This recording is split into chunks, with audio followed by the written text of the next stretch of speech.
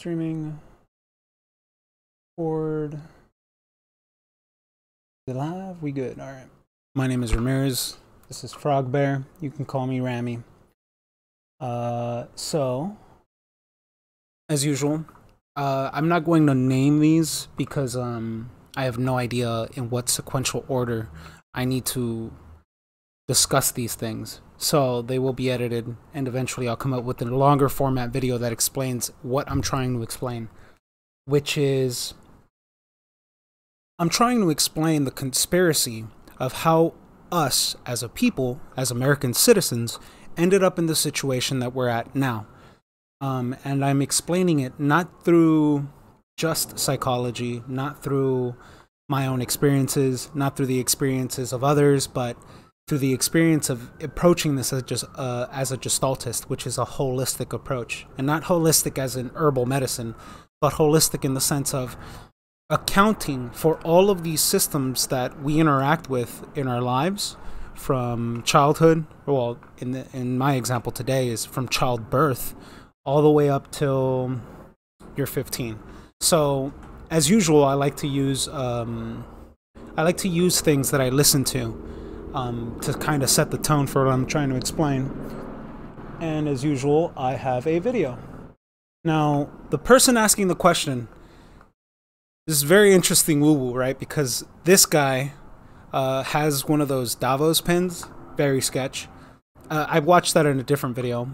And then the guy that he's asking the question to is somebody who works and is a professor at West Point and also is a very involved key figure for giving scientific approaches, not just towards America, but also towards Europe.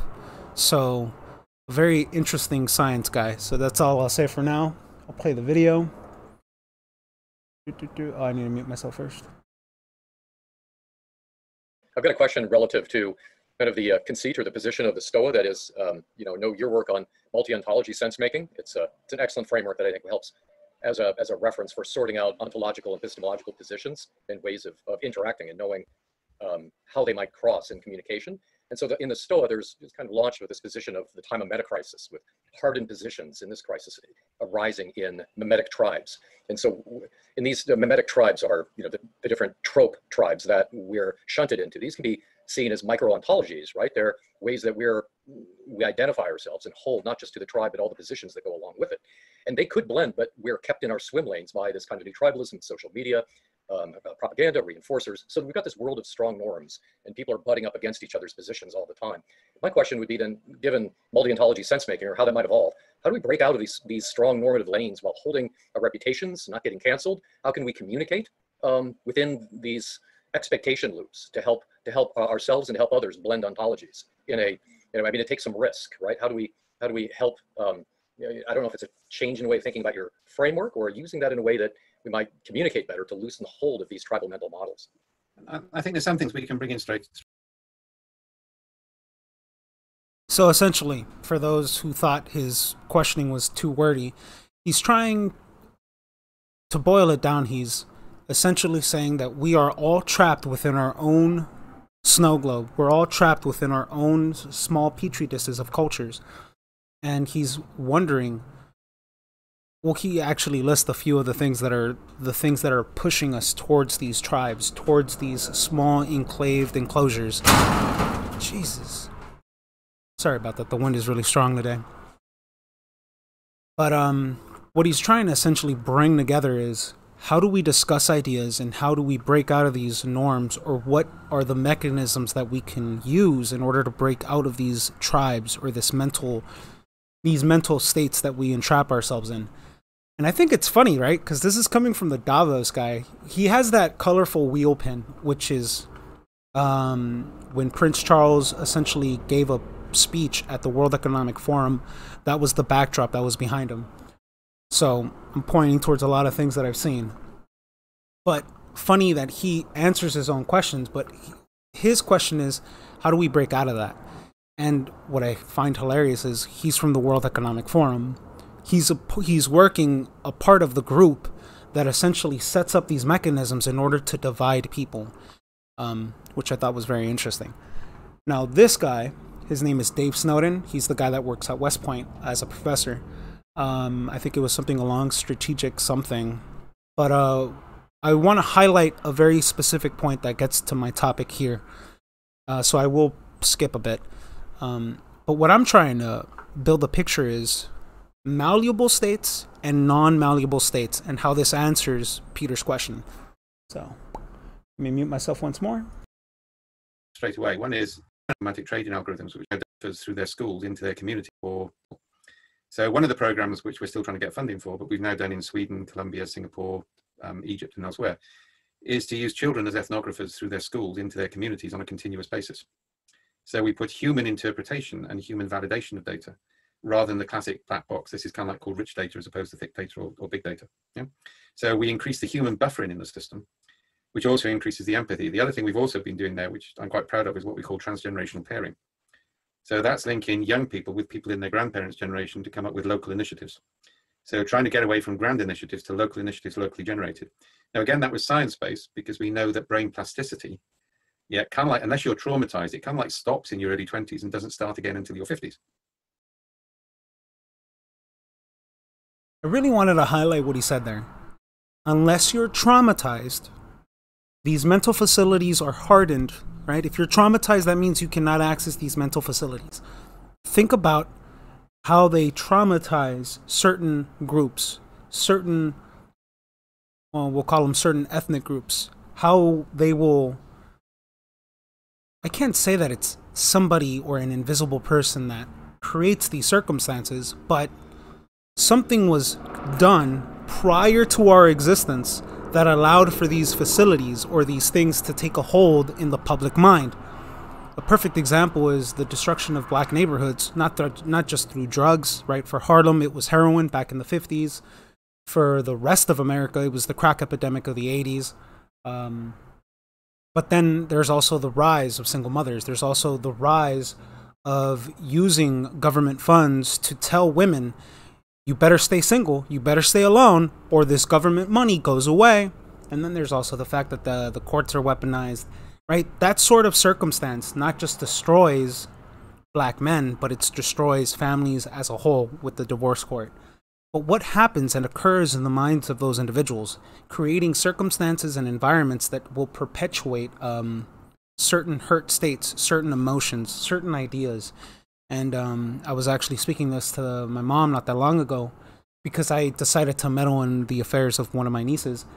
But I did it from a perspective of, if I don't tell her and she makes her decisions, she's just going to follow a perpetual cycle of abuse, a perpetual cycle of trauma, and she'll just repeat the same mistakes that my other sisters did, that her other aunts did, right? Perpetuating a cycle of trauma, a cycle of nearsightedness where you can't see the future ahead of you.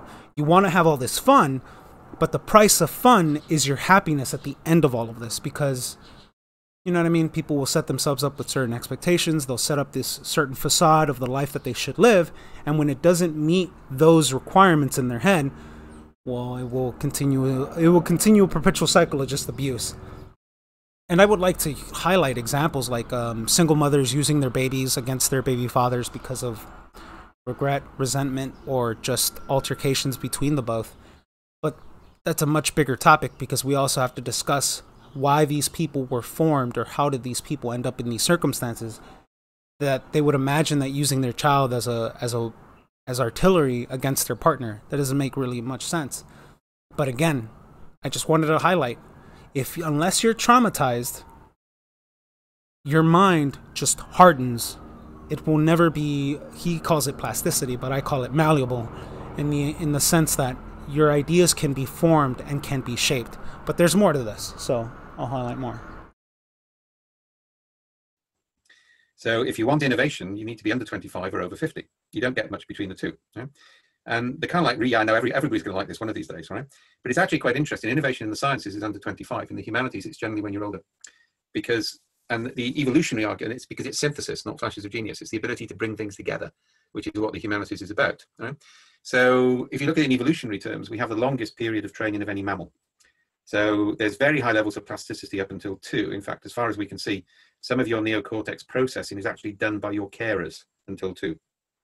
Yeah, we don't quite know the mechanism for it yet, but it's actually why if you don't get the right level of nurture in those first 2 years, there are capacities which you never get a chance to develop again. It's an absolutely critical period. As you start to hit puberty, the brain starts to lock down because you've got to go and hunt for the tribe. Yeah, and whatever the prejudices of the tribe, you'll adopt. You actually don't see racism in kids and before puberty. Yeah, but it comes in big time after puberty. Right? And then interestingly, chemically triggered male or female, mid 40s, 50s, it becomes plastic again. And the argument is if you survive to that age in a hunter-gatherer tribe, you've got something about you which the tribe needs, but you better bloody well stop leading it because you're not fit enough anymore. So you go and sit around the campfire and look after the kids and teach them. Yeah? So I'm describing that, right? This is not his field. His field is something completely different. It's more strategic, right? He gives a few stories early on in the video where he talks about his work that he did for U.S. intelligence and whatever. But point is, this is a known science. These are known facts, right? I might be using him as an example. I could find the authority of child development or whatever, but the way he approaches what I'm trying to explain is we are all stuck in a tribe. We are all stuck in a trope. We are all stuck in a mimetic tribe. And we're replicating the behaviors that we learned from whatever we think the tribe needs, right? Hence why he also used the example of using, right, if you made it to the age of 40, that means there's something about you, which means you have to pass that knowledge down to future generations. But nobody wants to quantify that now. And quantifying that now would mean, how did our education system end up the way it does? Right? Some people could say No Child Left Behind. Some people could say the Rockefeller Institution influence. Some people could say the textbook industry influence. Some people could talk about lobbyist groups and all these other facets of systems that are incorporated that actually create the reality tunnel that we live in. So, malleable versus non-malleable or unmalleable, what I'm trying to explain is prejudices, your ideas, your thoughts, how you behave yourself are all learned and conditioned behaviors that come from somewhere. Nobody now wants to quantify that. Everybody likes to think that they're a special snowflake in the air or whatever. Oh no, I'm unique in the way that I think and behave. When in reality, not really.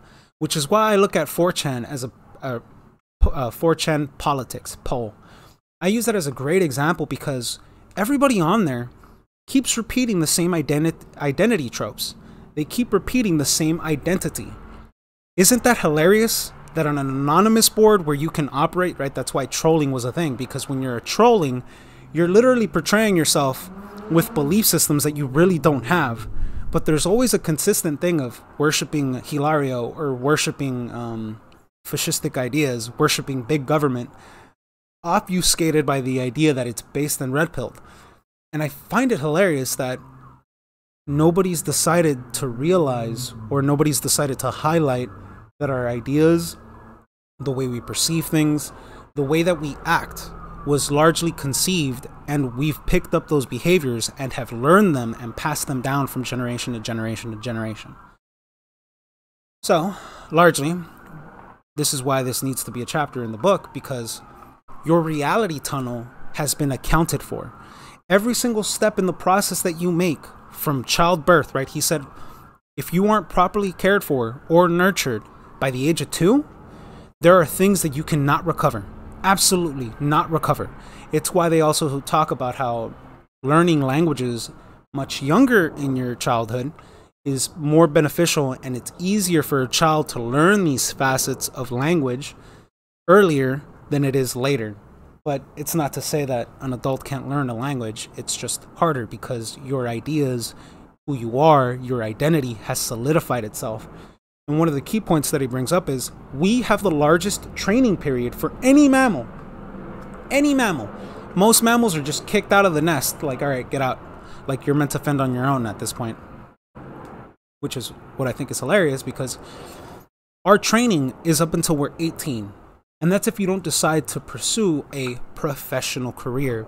But now think about what the idea or the facets or the systems that are designed around a professional career.